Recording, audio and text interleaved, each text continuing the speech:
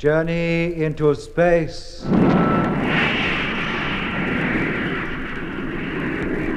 The BBC presents Jet Morgan in The World in Peril.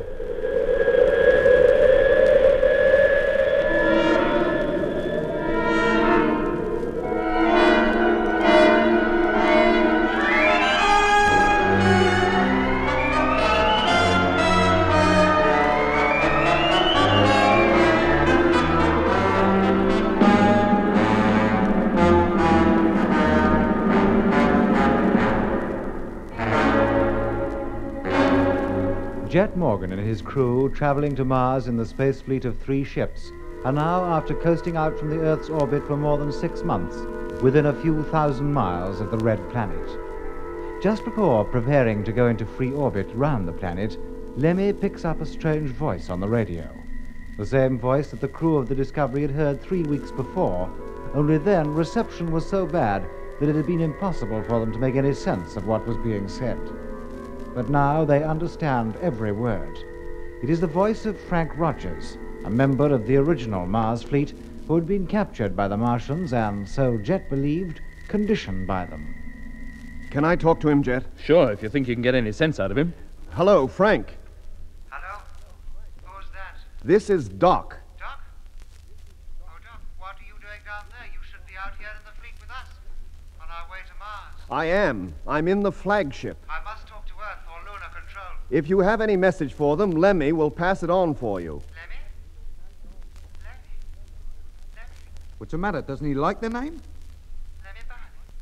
He got lost out in the land truck. I think this is Frank Rogers, Jet. Every time we mention something to do with the fleet, it seems to jog his mind. But I was never lost in any land truck. Him and 2 others, they'll never get back to Earth. None of them will. I'm the sole remaining member of the whole fleet. Hello? Hello, Frank. Can you hear me? Freighter number 1 calling. Have a message for you. For goodness sake, Doc, let's take the message. Maybe that'll give us some insight as to what's on his mind. Ready to receive your message. Over. Hello, here is the message.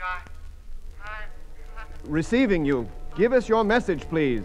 from freighter number 1 to Discovery. Have routine checks. Are you ready to receive them? Whoever it is, he must be clean off his rocker. Hello, give us your message, do you hear? I can't. It's Whittaker. He's... Oh, my... Keep away from me! Whittaker?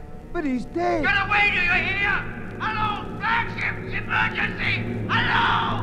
Hello! Hello! Hello! What's all this talk about Whittaker? It sounded as though he was there with him. Hello, Frank, can you hear me? Hello! He doesn't answer, Jet. Where is he? Where'd he call in from? From down there on the planet, of course. Where else? Oh, I know that, Lemmy, but from whereabouts on the planet? Now you're asking. Hello, Captain Morgan calling Frank Rogers. Come in, please. Look, Jet, we can't spend too long on this. The time for getting into free orbit is getting very close. Lemmy, take over, will you? Yes, mate. Keep trying to contact him. If you do, give me a yell. Meanwhile, the rest of us will get the ship ready. Hello. Flagship calling Frank Rogers. Have not heard from you for some minutes. Come in, please. Lemmy called Rogers for an hour, but we heard nothing more from him. At the end of that time, Lemmy had to leave the radio panel and return to his bunk, in readiness for the increase in speed that would carry the Discovery and the 2 freighters into free orbit 1,000 miles or more above the planet's surface. The maneuver went off without hitch. When it had been completed, the main transmitter was retuned and Earth Control informed of the fact. We encircled the planet approximately every 5 hours. At the same time, of course, the planet itself was turning on its axis, so each time we completed a full circle, it was to find a new part of Mars below us. In this way, during a period of 18 to 20 hours, we were able to observe every part of the planet's surface. You may remember that when we had so hurriedly left Mars more than a year ago, we'd left 3 of our freighters behind. This was unavoidable, for with the loss of so many of our personnel, we had no crews to man them. The freighters were left encircling the planet in free orbit, as we were doing now. Provided they had not been disturbed, they should have remained in free orbit for many years, and naturally we expected to see them. But we were disappointed. What could have happened to them? Maybe they crashed down on the surface. But they couldn't, unless somebody came up here and took them down. Well, it's time we began to survey the surface anyway.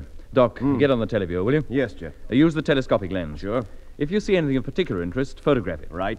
Mitch and I will take turns with the telescope. And what do I do? Get back to the radio, Lemmy. Have another try at raising Frank Rogers. Yes, mate. We had been encircling the planet for 3 days, and our main interest now was centered on the oases, the places where the canals cross, and, in particular, the great oasis known as the Lacus Solus, where we knew a Martian city was located. Can you see it, Jet? Yes, Mitch, I can. But it blends so well with the surrounding features, I'm sure we'd never have noticed it had we not known it was there. Any sign of any activity? Not that I can see, but we can hardly expect to at this distance. Well, that establishes 2 cities up to now, the one in Ophir and the Lacus Solus. But there must be many more. I'm sure there are, Doc. If we knew exactly where to look for them, we could probably see them. But to scrutinize the whole planet would take days, weeks, in fact, and we haven't the time for that. Then how about those asteroids? We should see them. They're bound to be parked near together, wherever they are, and should be easy to pick out. But they can't come from the planet, Mitch. They're much too big. They'd never get off the ground, not in 1,000 years. Where do they come from, then? And how do they get those spheres into them? What are the insides of those asteroids like? I don't know, Doc. But where they come from puzzles me even more. Well, how about one of you taking over here? I've stared through this eyepiece for so long, my eye is weeping. I'll take it, Jet. Very well, Mitch. I don't think there's much more to be seen in Lacus Solis, so cover as much as you can of the area up to the South Pole. We should be directly over it in about half an hour. Sure.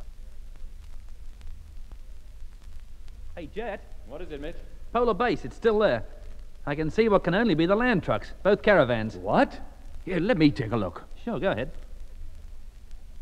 Well? Yes, you're right. But how did the second caravan get there? There should only be one. Aye? Well, don't you remember? I left my caravan in the Argia Desert. You, Doc, and Lemmy picked me up in that sphere, and we completed the journey to Polar Base in that. Yeah, I do remember now, though I can hardly say I was aware of it at the time. And how did that other caravan get up there? Somebody must have taken it. Of course, but who and why? Beats me, Jet, but there they are. You can see them for yourself. They're very minute, but there's no mistaking them, is there? No, there isn't. Hello, land fleet. Polar base calling land fleet. Hey, Jet, I've got him. Is that it again? Coming, Lemmy. Stay on the telescope, Mitch, will you? Yeah, sure. You sure it's the same voice, Lemmy? Of course it is. But now he says it's Polar Base, and he's calling the land fleet. Hello? Hello, flagship calling. Receiving you loud and clear, over. Switch on the recorder, Lemmy. It's on already.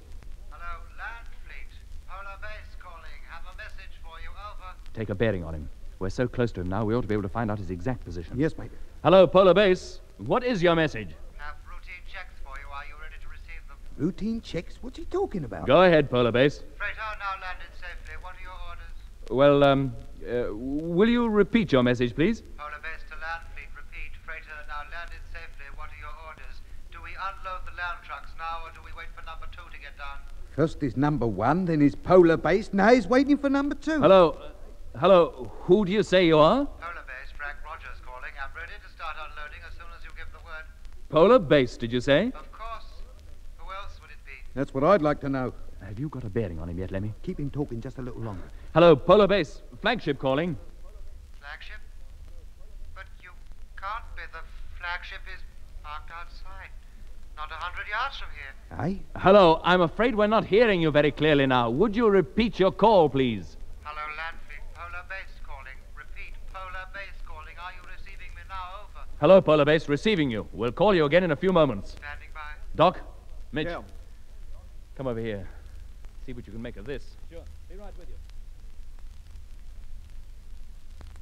Well, if he is Frank Rogers and he says he's at Polar Base, why shouldn't he be? That might be the answer to both sets of land trucks being down there on the ice cap. You mean he somehow got away from whoever conditioned him, found the caravan, and took it back to Polar Base? What else are we to think, Mitch? All the trucks carry radios. He could be using one of them to call us. Yes, but how could he possibly know we'd be anywhere near Mars? Well, from what he says in his so-called messages, I doubt very much if he knows where anybody is, even himself. Well, I'm pretty sure there must be somebody down in those land trucks. Either Frank Rogers or somebody pretending to be Frank Rogers. You think so? Well, why not? Then maybe you can explain why the bearing puts the transmitter which sent those calls slap in the middle of the Mare Australis.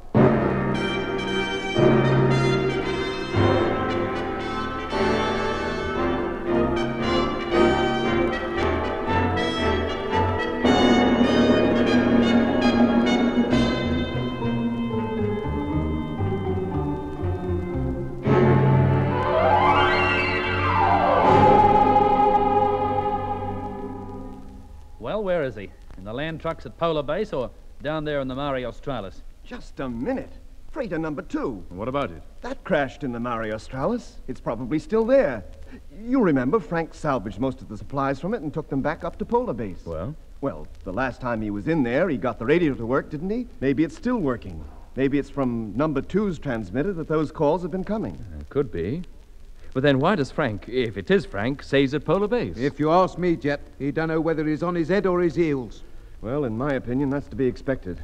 Whoever is calling us, and I believe it is Frank Rogers, he's certainly not in control of himself. His mind is wandering. Occasionally he does have periods of knowing exactly where he is. At other times he lives in the past, imagines he's still with the space fleet, coasting towards the Red Planet for the first time. And what's more, each time he doesn't just remember what happened over a year ago, he relives it. Hence, in his thinking, he is sometimes in freighter number 1, which was his old ship, and sometimes at Polar Base, where he spent a great deal of his time after we'd landed on the planet. And where do you think he really is, Doc?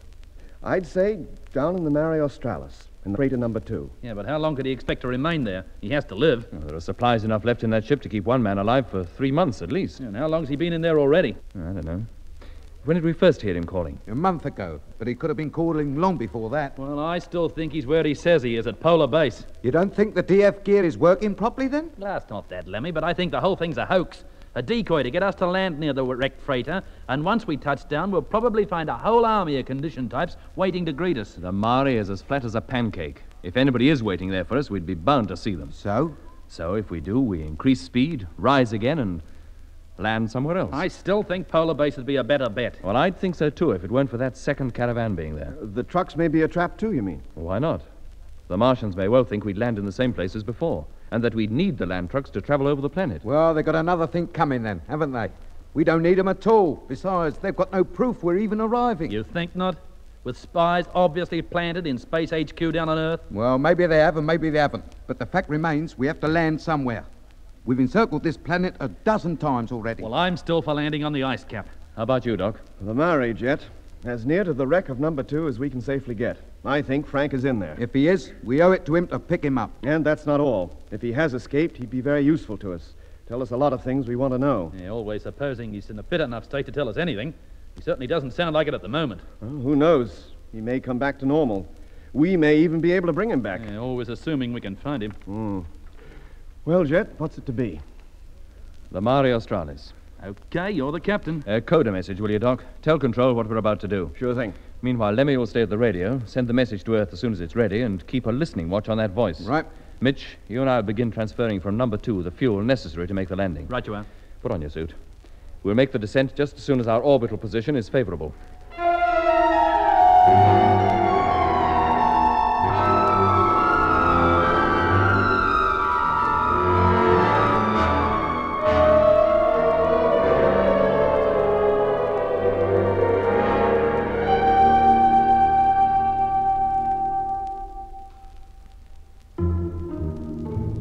As soon as the message had been coded, I handed it to Lemmy for transmission, then went down in the hold to receive the fuel that Jet and Mitch were to pump into our tanks from the second freighter.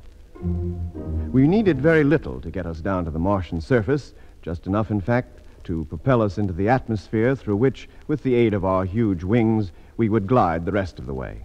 But to get off Mars again, we would, of course, need a considerable amount of fuel, so we had no choice but to take it with us. The transfer took about 2 hours. By the end of that time, Jet and Mitch were once again safely back in the Discovery. That's a weird feeling floating around out there with the sunlit side of the planet lying directly below. I felt at any moment I go falling down towards the surface. And that's just what we will be doing soon, Mitch. Gliding down at any rate. I think we'd better prepare for the descent. Motors will be fired in half an hour. Right. How about it, Lemmy? Have you contacted Rogers? No, Jet. I've been calling him constantly all the time you've been away, but he doesn't reply. Well, if he is in that wrecked freighter down there, we'll be talking to him face to face before long. Did Control acknowledge the signal? Yes, Jet, and they wished us luck. They might well. We need plenty of it. Well, you better get on your bunks. Yes, Jet. Good. Then I'll get up into the pilot's cabin and get ready to take the ship down.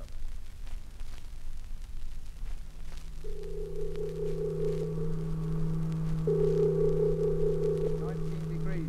19.5. 20. 20.5. Stand by to cut gyro. Right. 21. 21.5. 22 degrees. Gyro cut. All set, Mitch? Yeah, Jet. How long, Doc? 25 seconds. You can say your last farewell to the freighters. For the time being, at any rate. Well, let's hope they're still here when we get back. 15 seconds. Put her down in the right place, Jet. I'd hate to land in the Lark of Solars right in the enemy's camp. Oh, do me a favour, Mitch, and we got enough trouble. 10 seconds. Hello, Landfleet. Polar base calling Landfleet. Aye, he's here again. 5 seconds. Don't answer it yet, Lemmy. I'll tell you when. You don't think I'll get out of this seat now, do you? We're off. Hello, Landfleet. Polar base calling. Can you hear me? Come in, please. We can hear you, but you'll have to wait now, chum. We've got other things to do.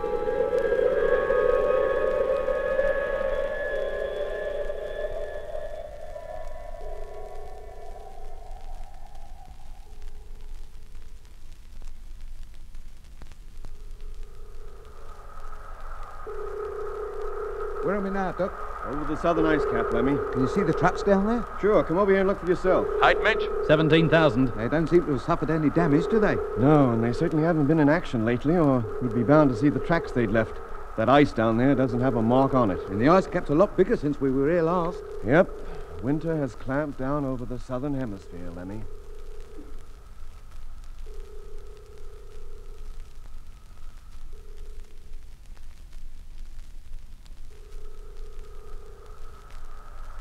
$5,000 feet. Where are we now, Doc? Over the Mare Australis. Get back to your seat, Lemmy. We'll be landing soon. Hello, Landfleet. Polar base calling. Can you hear me? Have not heard from you for some hours. Landfleet yet is much louder now than he's ever been. He must be in that freighter, and the closer we approach it, the louder his signals get. Answer him, Lemmy. Tell him we've heard him and we'll call him in a few minutes. Right. Height, Mitch? 4,000. Can you see the freighter yet, Jet? No, Doc, I can't. Well, you should. We're dead on course. Hello, Polar Base. Landfleet calling. Receiving you loud and clear. Over. There's no sign of it. Maybe the wreck has been cleared away. Hello, Landfleet. Receiving you at full strength. 3,000. Well, we're getting mighty close to something, Jet. Signals from Rogers are belting in. Hello, Polar Base. Receiving you full strength and all. What are your orders? Orders are that you have to be a little patient. We'll be calling you again in a few minutes. Is that clear? 2,500. I said, is that clear? Now he's not replying again. Hello, Polar Base. Hello. Never mind it now, Lemmy. Get back to your seat and strap yourself in. We'll be landing any moment. Yes, Doc. 2,200. Hello, Mitch, Doc. Yeah, Jet? I can see it, the wreck, exactly as we left it, standing up at its nose. I don't think anyone's been anywhere nearer. 2,000. Are we going to land anywhere nearer, Jet? I think so. Putting the nose down now. 1,500. And the flaps. Stand by to release a parachute brake, Doc, if I give the word. Okay. We're nearly down to landing speed. I think we'll make it all right. 1,200. Let's hope the ground is firm enough to take the weight. Should be, Lemmy. It's probably frozen solid anyway. Turn off the televiewer, will you? Yeah, sure, Doc. Televiewer off. 1,000. No signs of any Martians yet, I hope. No, Lemmy. Nothing but the wreck and the purple plain as far as the eye can see. You'd never guess there was any kind of life on Mars from this view. 800. Put out a brake, Doc, will you? Number 1, shoot. Release. 700. Coming into touchdown. Hold on to your hats. 600. Here we go.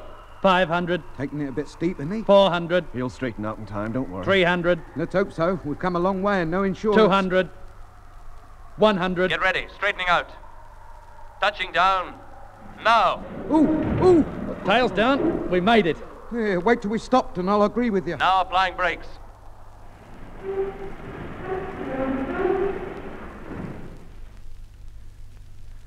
That's it, gentlemen. We're down. Good on you, Jet. First class landing. And we're all in one piece. But for how long, I wouldn't like to say.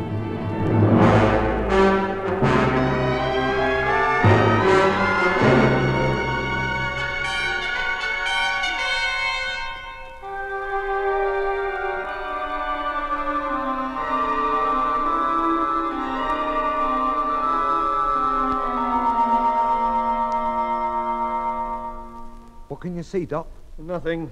It's just as Jet said. There's only the purple plain stretching clear to the horizon. And the freighter? Oh, can see that too, of course. It's to the west, about half a mile away. Well, do you mind if I get up there and have a look? Okay, Lemmy. But you could have used the televiewer and seen just as much. Oh, no, Doc. But that isn't the same as seeing it in the flesh. Lemmy, Yes, Jet? we've work to do. You can look at the scenery later. Oh, just my luck. All I wanted was a glimpse outside through the astro hatch. You'll get plenty of chance for that later. What's happening, Jet? We unloading the gear? Only part of it. Just the high-speed land truck. We've 3 hours before the sun goes down. Time to go over to that wreck and see if Frank Rogers is in it. Well, he must be. The last call we had from him definitely came from that freighter. It couldn't have come from anywhere else. The strength it was. Well, let's hope so. Now, who's going, Jet? Mitch and I. While we're gone, Doc, look out for spheres or anything that might suggest somebody heading this way to investigate us. Right. And you, Lemmy, will remain at the radio. Try to re-establish contact with Rogers, and at the same time keep in contact with us over the personal radios. And what if Rogers isn't over there? He must be, Mitch. Where else could he be? I hate to think, but I hope you're right, Doc, and that we're not walking straight into a trap. I'd bet my life there's not a Martian or conditioned Earthman within 100 miles of here. If there was, we'd have been sure to see some sign of them when we landed. Or their spheres, at least. How else could they get here? Well, if you're so confident, let's go. I'll put my suit on and open up the cargo hatch. Hello, Doc. Can you hear me? Hello. Hearing you loud and clear. Mitch and I are in the truck now and about to head for the wreck. Right. Okay, Mitch. Start her up. Well, she seems to be working all right. Well, let's go. We haven't all that much time if we're going to get back here before dark. Hello, Jet. Yes, Doc? We're in contact with Rogers again. The signals are so powerful, they're overloading the receiver. Can you get any sense out of him? Not really. Did you tell him we'd landed? No, but I did say somebody was on his way over to the ship. And what did he say to that? That he wasn't in a ship. Oh? Now he thinks he's out in space again. Lemmy's having quite a time with him. Well, get him to sit tight. Tell him we'll be with him in just a few moments. Okay. I only hope I can get him to understand what I'm talking about.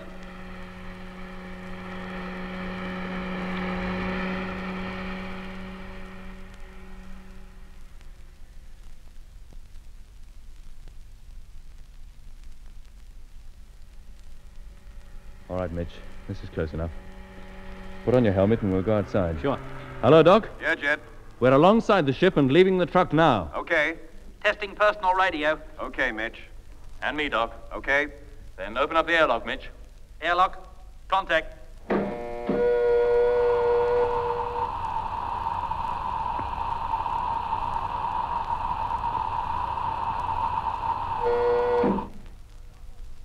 Hello, Doc. Mitch and I are now outside an approaching freighter.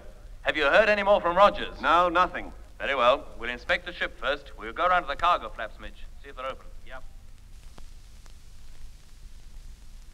Well, they're open, all right. The ship looks no different from how we left it over a year ago. I shouldn't think anybody's been anywhere near it.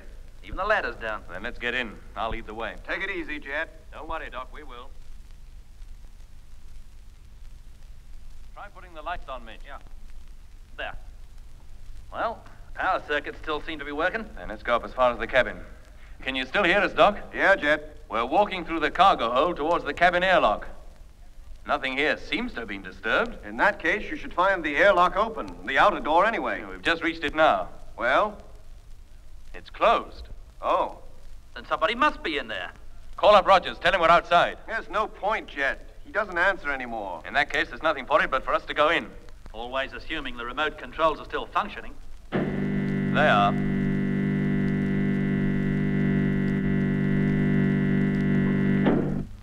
Come on, Mitch, and close the door behind you. We're in the airlock now, Doc. If Rogers is in the cabin, he should hear us operating it. Well, if he does, he gives no indication of the fact. Lemmy's calling him constantly, but gets no reply. Filling airlock.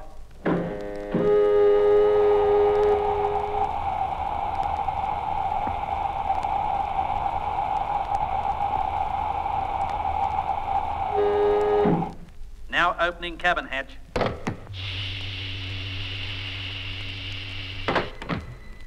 That's strange. The place is in darkness. What? Ah, that's better. Mitch has switched on the lights. Take it easy, Jet. Have a good look round before you go in. That's just what we are doing. Well, is he there? No, Doc. The cabin is empty.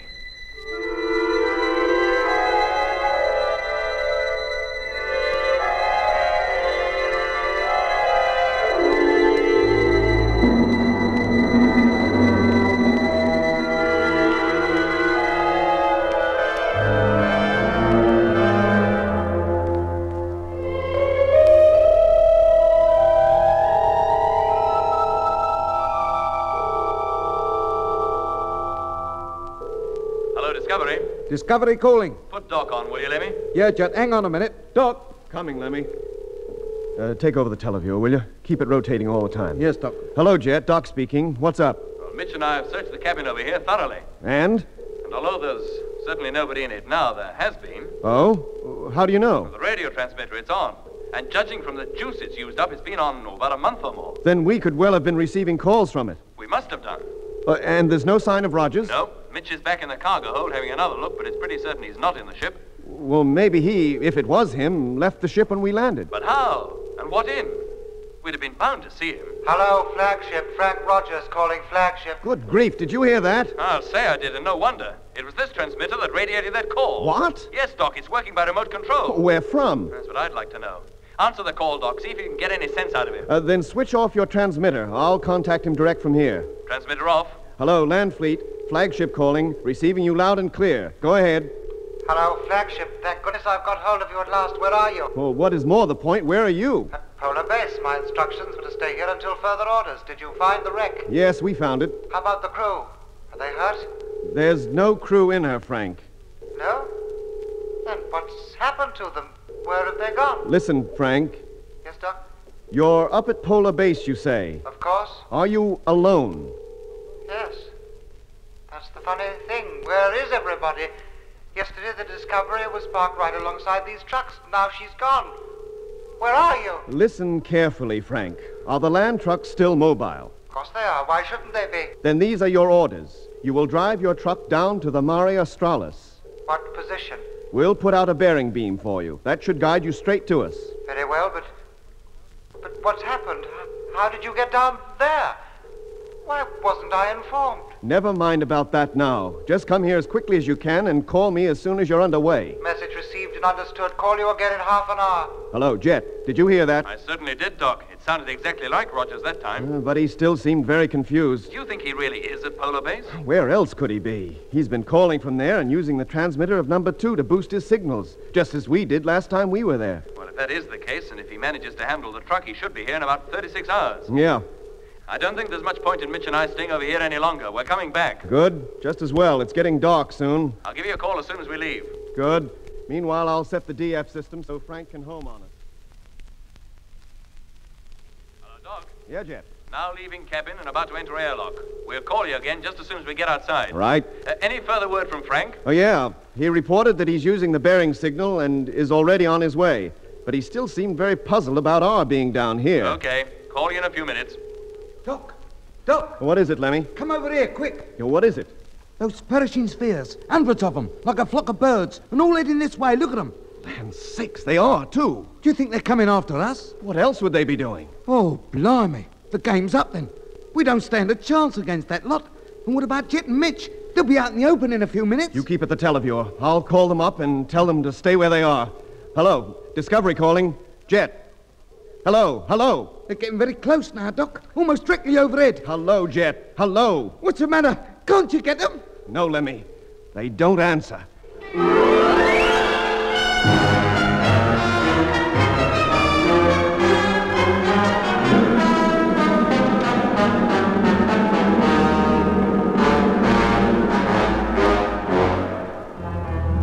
That was episode 7 of Journey into Space. Taking part in this recording were Andrew Foulds as Jet Morgan, Alfie Bass as Lemmy, Guy Kingsley Pointer as Doc, and Don Sharp as Mitch.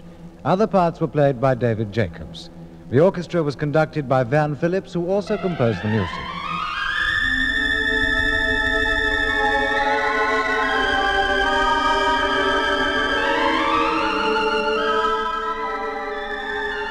Journey into Space was written and produced for the BBC by Charles Chilton.